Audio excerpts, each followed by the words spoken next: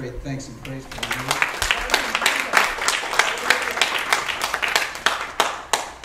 This message today is going to mean something deep to some, and it's going to prepare others, because you will get to the place where you need this message one day or another. And we live in an age that word offense is really prevalent in our society. Offended. That word has taken on, in my lifetime, greater meaning than I ever have wanted to put on or concentrate on that word in all of my existence. People today are running campaigns based on that word, offense. Everybody's got to be careful, because we might offend somebody. And now, don't be surprised, because God already knew this was going to be the case. And God, I used to think that God could not be offended, but I believe the Scripture says that God can be offended. Now, if you go to the Psalms and it talks about those who abide in the Word shall not be offended, that's the King James Version. But if you go to another version and actually look up the actual meaning, it really doesn't mean offense like we like to use in every day. It means stumbling. How many know that people get offended and stumble? It's possible to conclude or jump to conclusions when your feelings. Now, God is in control of His feelings. He's in control because He's God. But you can do things that offend the gospel or offend God. But when we offend each other, it is amazing to me that that has taken on a new idea in this modern or postmodern, postmodernity, whatever they want to say, and in this hour. So in this age of, let me use another word, in this age of insults and offenses, we as Christians must be reminded, and we need to remember, it's a sin. Anybody know what a sin is anymore? It's a sin to allow other people to offend us and stop us from doing what God wants us to do or has called us to do. So how do you handle, let me add another word, how do you handle criticism when you're making a stand for the gospel and righteousness? How do you handle criticism? How does one protect himself from what the Scripture calls the scourge of the tongue? And I'm going to ask you to stand with me for this reading of one verse of Scripture out of Job 5:21, New American Standard Bible. The Bible says, "You will be hidden from the scourge of the tongue, neither will you be afraid of violence when it comes." I'm going to read it again. It sounds like almost a poem. Watch. "You will be hidden from the scourge of the tongue, neither will you be afraid of the violence when it comes." Let that ring in your spirit today. In Jesus' name, you may be seated. There's places called safety zones or my safe place. And new ideas and almost turned into doctrines. And many have turned into laws and calling this my safe place. But understand, where is the safety? Where is the place of safety from accusations? Now, I don't know about you, but accusations are hard to deal with. If you are going to be successful in the Lord's work and as a witness for Jesus Christ, you must find God's hiding place. Not my safety place, but God's hiding place. From one of the most painful, listen, weapons in Satan's arsenal, and that is the critical tongue. The critical tongue. Let it not be named among us to have a critical tongue. The fact is, the better, for better or for worse, people are going to talk about you. Come on, somebody. If you've been living long enough, you've already understood that. I wish people wouldn't talk about me. You're wishing the wrong thing. Amen. Because actually, I'm going to tell you something that's going to sound strange until we get into this message. And that is, God allows it. God allows it. Now, you cannot do the will of God, watch this, without causing change. How many know people don't like change? And you know the old adage, change is here to stay. And so understand, and changes will watch this, will always cause somebody to stumble. It always happens this way. You see, because in fact, Jesus said we were to beware when all men speak good about us. And you see that in Luke 6:26, and also written in another place. But this is a reference to, in a general sense, it's a reference to flattery. You know what's amazing to me? People are attracted immediately to flattery. That's not a bad thing, but if you don't filter that through what's right by God, it can be a bad thing. Flattery is not always bad, but depending on the motive and depending on what it is being said for, that flattery is also talked about in Scripture is not a good thing. And so he said we cannot serve, watch, two masters. God wants loyalty to one. And Luke 16, you see that as well. But if we will truly please the Lord, if we're truly going to please God, which is our mission number one, because without faith it's impossible to please Him. We cannot be distracted. How many know that distraction comes? Distraction comes by trying to please everyone. You can be distracted by trying to be a man pleaser. That is not a good thing. That is a distraction. You see, at the same time, there is a, watch this, and I'm going to jump in what we've been talking about on Wednesday nights in here recently. And that is, there's a demonic strategy that is set against those who teach God's Word.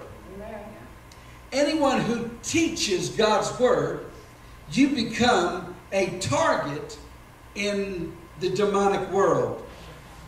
And so the enemy's campaign is not only aimed at destroying the shepherd. How many know many shepherds have fallen, and it's a huge distraction when it happens. But the enemy is not just aimed at destroying the shepherd. He also speaks to scatter and seeks to scatter the sheep. And so if Satan's attack is successful, everyone involved, watch this, will leave the battle with less love and a hardened heart. That's the outcome. And if Satan can get you to the place where you have to, people have to earn your love, and be careful to think about this. If we get to the place, and Satan can get you to the place where people have to earn your love, how many know that God loves everyone, but He doesn't respect everyone the same way? Amen. Love is unconditional because that's what we get. But just because the Bible says to love your enemy, that means you don't want evil to take them out and for your personal revenge, if you know what I'm talking about. But we don't have to support the evil, but we love people. Yes. I want to say that up front because when these messages get hard and strong, people forget that pastor still loves you. And so this happens. Satan wants us to get to the place where our heart is hardened. And we're in this society of offenses. It's easy to start building a wall.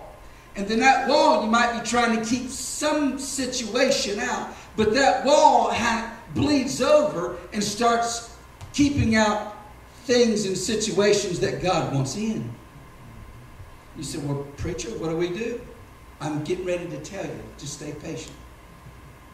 I find it amazing that if individuals can react so differently to the same teaching. You've heard me say this over and again.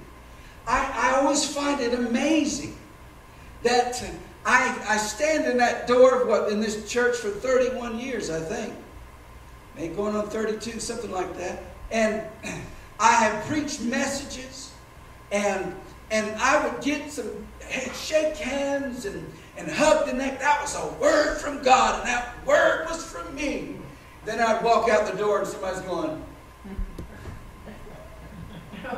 trying to get by me as quick as they can. And then I'll hear about it later. Somebody told you that. Or, that was offensive. That wasn't love. That was this. That was that. And the other ones would come on and say, man, that was a great word. It's amazing that the same teaching can create a dichotomy right in this church. It always has boggled my mind. So why do you filter or correct the message based on those who are offended? Or do you stick to the message based on what is righteous before God and be as one of the prophets even if you're killed? All right. So one will be uplifted and one will be encouraged while another may not even, they'll miss the Lord's blessing because they're guarding something they still want to hold on to. All right. You know, it's amazing. What it seems interesting to me is that while one person may be taking a hammer and a chisel and make a monument unto a hero of a pastor, when the other person takes a hammer and chisel just to tear him down. You see, it seems that for every person who does this, there's always someone who's offended. So what do? Do we start curtailing the message? Do we start like the old words are, watering it down so that are we supposed to dummy everything down to the lowest common offended person?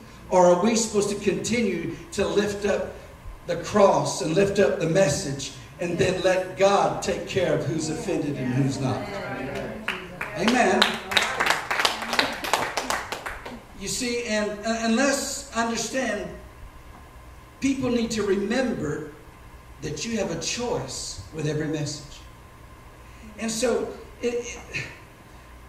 just remember also that pastors and ministers and teachers, they're not supermen. God calls humans, even flawed humans, to deliver His message, to deliver the mission. And so we know that God uses imperfect people, but those who have a calling on their heart in their lives, and they have an anointing for that, they're going to answer with a stricter judgment, but at the same time, they're still human. That's right. And you got to remember that. You know, Revelation calls pastors angels. Aww. I kind of like that. It simply means messenger. What I'm saying is don't kill the messenger, amen? For most, church, and I'm going to shift gears in a second here. Church is a place people go to express their worship unto God. Hallelujah. That's what we're supposed to do. And to be taught and to have fellowship, the koinonia. And so, but to the man or woman of God, the church is God's garden. That's a beautiful, like as opening statement, I said, I love church. Amen. I love being in church. I love being around church. While we were away Saturday night. And I love all the churches. I just think some of them are drier than cracker juice. But there are some. No, we were on our way. We were on our way to a hospital situation in Center, and I said, we're going to hit a church on the way to the hospital somewhere. Amen. So we went to a Baptist church. Can you believe that? Mount Hermon. It looks like a monument from the turn of the century. You walk in. But the message was clear. And the message was good. Methods were different. But God's message was being preached, which I appreciate that. Of course, I didn't get to raise my hands or say amen. But I loved the church setting. These people, God loves them and they love God. And I want to just say something quickly about the church. Is that the church is the extension of Jesus himself walking on the earth. And so when you study Paul's writings about the church and how God orchestrates and calls the church, because it's Jesus. It's the body of Christ. We're extension now of the body of Christ. So here's what I'm getting ready to say. Is that I used to think that you can have a little leeway not being in church. And I really would love to embrace that. My friend, the Bible just doesn't teach it. If you do not love church, you don't love Christ. Amen. That's the Bible. That is not me wanting attendance. That's the Scripture. You study that and it makes sense. And so, if you treat church lightly, it's a reflection of how you truly treat Christ. If you have a problem with church, you have a problem with Christ. Right. You show me in Scripture, I'll sit down and be taught. You can't show me in Scripture where you can treat church less than you treat Christ. Right. It's not there. As a matter of fact, it is a test whether you're saved or not. Some people, I just don't want to. My church is on the water fishing and all this, that, and I love all that stuff too. But I don't think you have to go to church to be saved. I do. Yeah. All right. You've heard it from me. The Scripture I've been reading through lately, and I've had to reevaluate. I do. I don't think saved people want to stay home.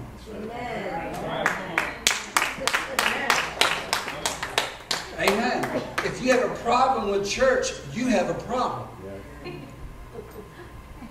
God created the body of Christ to be the body of Christ. It ain't the body of the church, so to speak.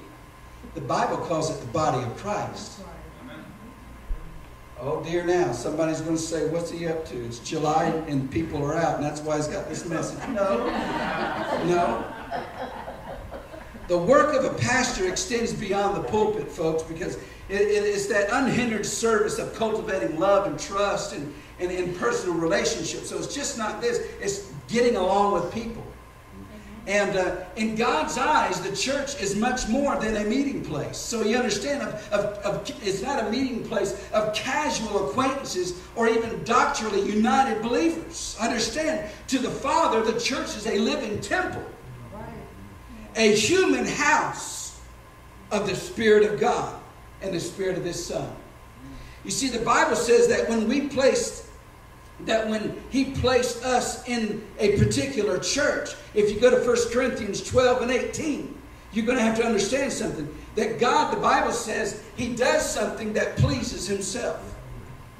He places people in the body as it pleases Him, Amen. Not as it pleases you. Amen. Amen. We have this litany. We have this criteria. Now, don't get me wrong. I think you need to be in a place where you don't feel like the Spirit is hindered. But you need to be in a place also where the Word is taught. Not just to your specifications, but to what is righteous in the Word and what God would be pleased with. Amen. And so you've got to understand that the Bible actually says that's something that God does because it pleases Him. And so who are you to say, God, I don't want you pleased today because I don't feel like being a part of church. You have a problem. And I'll tell you, the biggest problem today is the word is not being taught like it should be. Because we're afraid of what? Offending someone. Now you're getting back to the message. Offending someone. You see, understand this. That when relationships are severed and destroyed through malicious gossip, or when a developing trust is turned into mistrust and through backbiting and here's that word, criticism. Did you know that you're not offending that person only, but you're actually offending God? Amen. You offend the church, you're offending Christ. You see, because understand, and I'll go a step further, and then if you have messed with God and His stuff, today we don't want anger taught in the church as it relates to it being something supported. Over 400 times God has mentioned in His Bible, in Scripture, over 400 times anger and wrath is mentioned. All the way through the Old New Testament as well. And over 300 times God's the one who's mad. So the Bible says in Ephesians to be angry, but don't sin. Anger is neutral. It's something that we need to be taught to be used for the glory of God. It gets us off of our laurels and into the mission. You can be angry at what is being done against God's kingdom and go out and heal something. Some people are not motivated until they get angry. Some people won't write a petition until they get angry at something. They can see it happen to everybody else, but when it happens to you, oh, it's amazing how they can drum up a coup and write a pledge and start getting support because it happened to you. They got angry and did something about it, but righteously. And so watch this. The Bible says that God Himself is angered. I mean, I'm going to use, I can actually take this next scripture in Proverbs and I'll have to come back and dissect it all. That would be another message. But the Bible says, these 6 things doth the Lord hate. Yea, 7 are an abomination unto Him. A proud look, a lying tongue, and hands that shed innocent blood, and heart that devises wicked imaginations, feet to be swift in running to mischief, a false witness that speaketh lies, and he that sows discord. Discord is dissonance, disharmony, disagreement, conflict, dispute among the brethren. Do y'all see that? Somebody says, well, I withdraw my complaint today in Jesus' name. Okay, I appreciate it. And if God is offended, how much more difficult is it for His servant to remain aloof from the conflict that sin causes? Here's the answer. So how does a man or a woman of God find the balance between his basic need to survive and his responsibility to please God? How do we do that? Well, we have to also be taught God's philosophy, if I can say it that way. The Scripture has a philosophy, a way to live. The answer is in the Word of God. The Bible is still the Word of God. Amen. And realize that it is also, we put on not just the letter of the Word, but we put on the love of Jesus. You have to guard that, the love of Christ. There's a type of constructive criticism coming through people who love you, which teaches and helps you to prosper. Amen? People who love you, they'll give you constructive criticism. And it's to help you prosper. Matter of fact, they're telling you, even if they can't prosper in what you're doing, but they can see the potential in you prospering, they don't mind helping you getting to a place that they can't even go themselves. That's true love. Amen. Amen. How many in this room would help somebody else prosper even if it does not benefit you? That's true love. That's true faith, because I believe God brings all things back together. And if whatever you help somebody else do, God will help you in a different way. Amen. And so watch this. So this can now, and there is a type of criticism that comes through an embittered spirit that is not meant to correct you, but actually it's meant to destroy you. And you got to be careful of that. You see, because these people may say they come into you in love, and I just want to give you some constructive criticism, but it's amazing to me that they get angry and mad when you don't receive their instruction. Do y'all see that? The one who wants to give you constructive criticism is not mad when you don't receive it. That's true love. That seed in love would do more than you get angry because they didn't listen. They're not listening. I don't know why God sent the prophets to preach to people that wouldn't listen. So what was the benefit? That they obeyed God and got peace in themselves.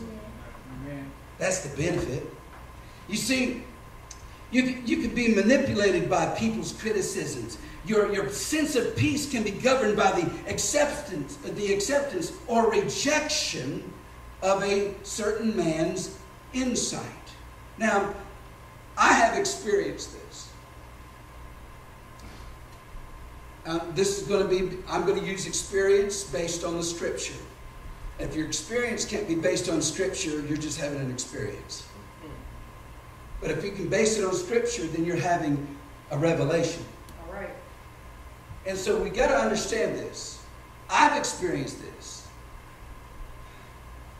God does not always deliver you from the enemy's accusations. Amen. We'll chase every deliverance ministry for everything in the world. But God's not. There are some places where people still praying for deliverance from something God is not going to deliver you from. And that takes a little more insight and a little more maturity to check this out in Scripture. Be under some good teaching and you won't chase stuff that's empty. God does not deliver out of every criticism. He does not deliver out of every enemy's accusation.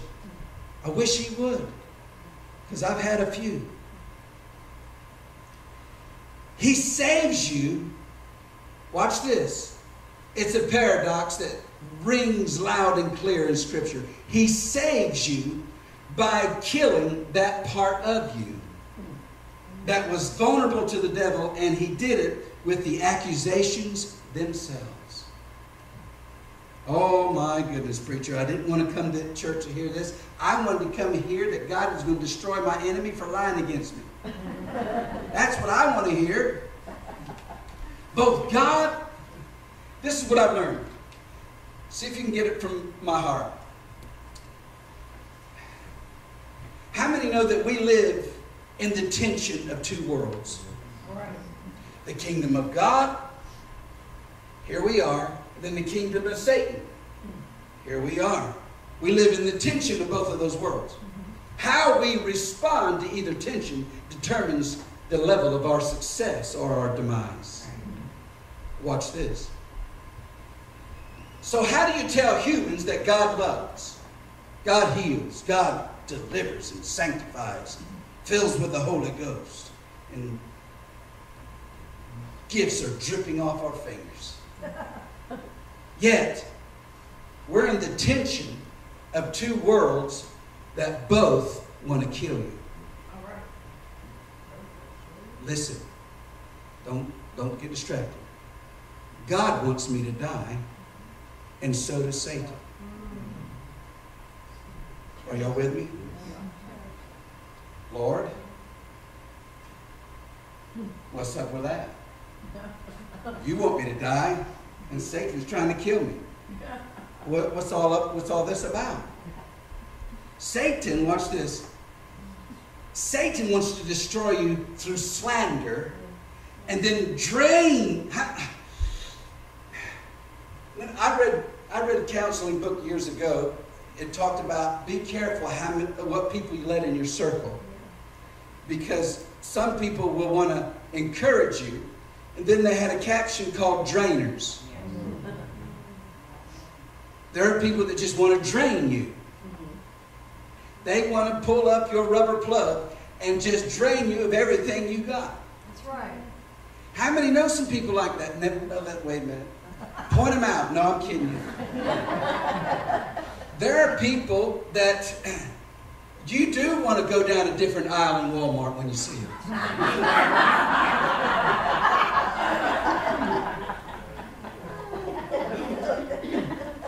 Sandra and I am being vulnerable and transparent. Sandra has grabbed my arm and said, let's walk over here. I said, why? What's wrong? Just trust me.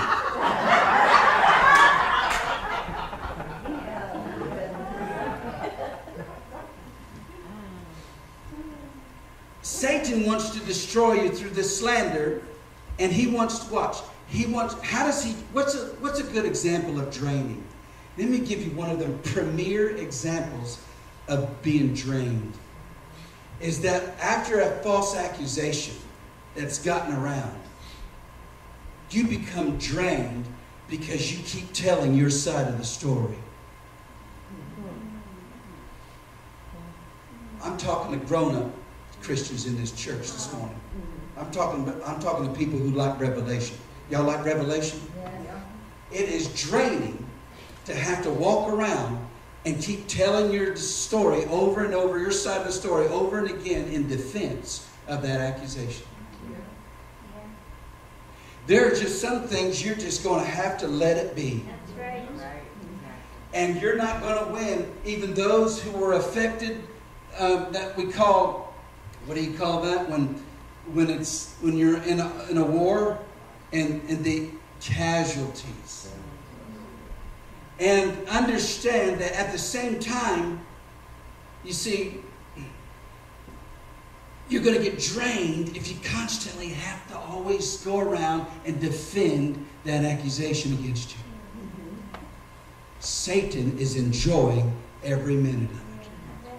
Because the more he can drain you, the more you will lose faith that God's taking care of it or God's doing something through all this mess. I'm sorry to say, but many people have gone to their grave with an accusation. And you're going to be surprised to see them in heaven. All right. Amen. So, God wants to crucify that part of your soul that was so easily exploited by the devil in the very first place. You see, it will not be over until you die. You keep telling the story over and again, over and again. Now, there may be a couple you have to tell the story to, but if you have to keep going to people who are just drainers, stop it. You're going to have to move on because God wants you to die in that area. Why do you think it's still allowed to be there? God could zap it and it'd be gone. That's right. But it is probably at the point that you finally and truly become a servant of God when you die into this area, put the plug back in the drain and say, just let God be God. And I'm just going to have to let the Lord, listen, you take care of your character, God will take care of your reputation. Amen. Amen. This, believe it or not, this is an inoculation going on in your heart and mind by the Spirit. From the praise of men, we're looking for compliments. We're looking for people to praise you and give you the attaboys. But when that dries up, then what? You trusted just man? You pleased just man? Or are you waiting on God to come down and get into your heart and mind and give you wisdom from the Lord? And He wants you to be a solid Christian. He wants you to be a Christian that will stand up when nobody else is standing. He wants you to be a Christian that is supporting when nobody else is supporting you. This is the way God has created the Christian experience to be. You're going to be alone in many things, but God said you're never alone. Hallelujah. Can I tell you what this is? God will baptize you in criticism until that part of your defense dies. All right. I'm talking from experience. That's the thing that young whippersnappers don't have yet. And you see, understand, until you die to the control of man, the accusations will come and they will offend you. No, man no longer rules me. I live for God's pleasure. And if I happen to please man, then praise God, that's the way it'll be. All right. I'm going to please the Lord with all of my heart. But if I happen to please men along the way, amen. All right. Amen. All right. Amen. Let me just move into third gear. And let's recognize the shelter of the cross. I want you to know that there is something utterly marvelous about the Lord's redemptive work in our lives. And that is, no matter what hardship, devilish plot, or accusation is hurled our way, everything Satan would use to destroy is redeemed by God's love and then used to perfect us. If we faithfully seek the Lord, adversity becomes like gasoline upon our heart's fire for God. Just to survive, we are driven deeper into the blaze of His presence, because those things that come against us actually worked out for His glory and my betterment. All right. Do y'all believe that with all of your heart this morning? As much as you hate it when people slander you, this is the very thing God uses to compel you nearer to His heart. Because God heals the wounded. Don't look for man for a Band-Aid. All right. As important as Bible study and church attendance is, as we have laid down in the foundation of this message, it is adversity which works the deepest depth of self and brings you closer to God. Matthew 5:10 says, I can see why Jesus said this, blessed are those who have been persecuted for the sake of what? Righteousness. For theirs is, the present tense, is the kingdom of heaven. Certainly, it does not mean that outwardly we experience heaven. He's not saying you're being raptured out at this moment. When we are persecuted or suffer mental or physical abuse, He's talking about a heavenly experience on the inside. No, but inwardly, God deals mightily, how many know, with our soul, breaking its addiction to man's approval and liberating us to truly live for Jesus Christ authentically.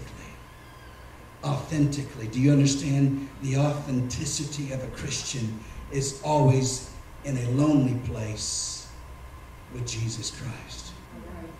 You see, you know you are who you are all by yourself in the dark and nobody looking. Amen. That's who you really are. And we see that the Bible talks about, in His wisdom, God gives us gifts. One of the wonderful gifts, and I'm not talking about the manifestation gifts or the grace gifts. I'm talking about the new nature. The new nature. And along with it, the cross. No, preacher. Why go to those areas of morbidity and death and speak of that kind of thing that's painful? Because we're getting too much of an ice cream gospel in this hour. All right. And not enough of the meat and potatoes that God wants us to sustain ourselves for His glory. Do you all understand this today? That there is a famine of the hearing of the Word of God that the Bible talked about. It's not a famine of the preaching. In some places it is. But if you know that something's not right with God in that preaching or that message, then it's up to you to find that place of sustenance in the Scripture and in the Spirit of God. Amen. Amen. Because God's not pleased with you sitting under a heretic. That's right. Only because you like his music at the end and how he gives you words. I won't go there.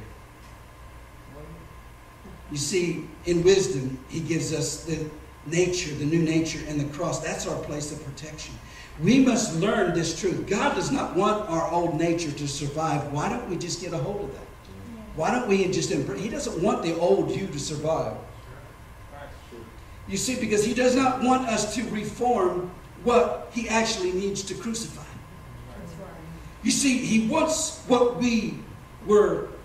He wants what we were to die. That old you to die. Not only was our old self indefensible against the enemy. Why do you want to go to the old you? Because the old you could not fight the devil either. He says, but it's corrupt. That nature is corrupt. It's akin to the devil. When you go to the old you, you're more akin to the devil than you are God. And the devil is more accessible. And he to you when you nurture the old nature.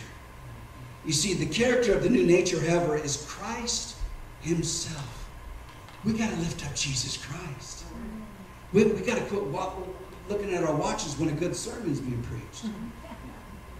You got to want Christ. You got to want the meat. You got to want truth that makes you free.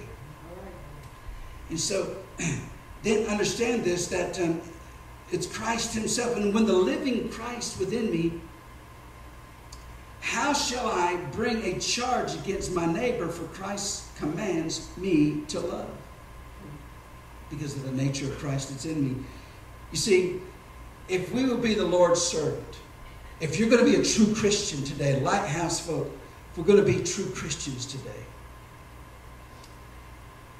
when offended, remember us talking about in the beginning, when offended, I must repeat Christ's prayer of the cross. When he said in Luke 23:34, Father, forgive them. They have lost their minds. They don't know what in the world they're doing. They don't know which end is up and down. If you realize that, and you have that revelation about a person, then it's easier to understand how to forgive them. So regardless of man's opinions about us, church, we're running into an hour, we're going to find out who's truly Christian. Whether we are exalted or whether we are based, understand, let us determine to carry Christ's cross through any and all conflict. It doesn't matter. For these momentary light afflictions, the Bible tells us, whether they are, whatever they may be, are producing for us an eternal weight of glory far beyond what we could even imagine good for ourselves. You see, my personal attitude is this, and I'm going to say something that may make some people, I'm Pentecostal. Amen. I believe in speaking in tongues, the gifts, healing, deliverance, revival. But can I tell you something about revival? Nathan's laughing because we talk about it a lot. Did I use that word authenticity today? I want to use it in context of revival. I don't doubt that God can go to a certain church and start a special movement in that church. I really believe that. But there are charlatans. Yes. There are people who don't know that scripture enough that they're toying with the body of Christ instead of toiling with the body of Christ. Okay, y'all didn't get that, did you? I've come to this conclusion, and this is my attitude today. If God's will, and I'm going to tell you something, people say things about God's will, but I just wonder where they got it from. If God's will for my city was not to have revival, let me just say that hypothetically, was not to have revival. If all God truly wanted was to raise up one mature, obedient son, a son who would refuse to be offended in this political and spiritual hour we're living in at this moment. Refuse to be offended. Refuse to react. Refuse to harbor unforgiveness. I am determined to be that person who shall bring pleasure to Christ.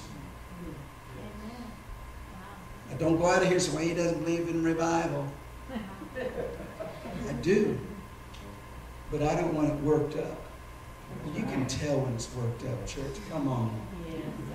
Come on. You know how first time I know it's really worked up? Is when the least mature people in the church go head over heels over it. Back there, they're getting it back here, Brother Isaac. Y'all know what I'm talking about? When you see the least spiritual people in the church falling for a charlatan, it's not real. I'm saying all that to say this. I want genuine move of God. And you can tell when it's genuine. If it ain't genuine, then I'm embarrassed. Oh no, some of you are too silent and you're making me nervous. Come on, Sandra, let's go ahead and help them out.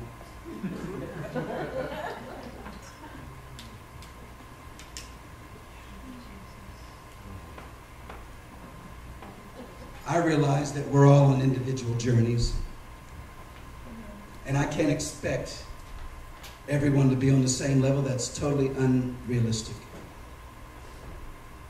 But I am a pastor, not an evangelist.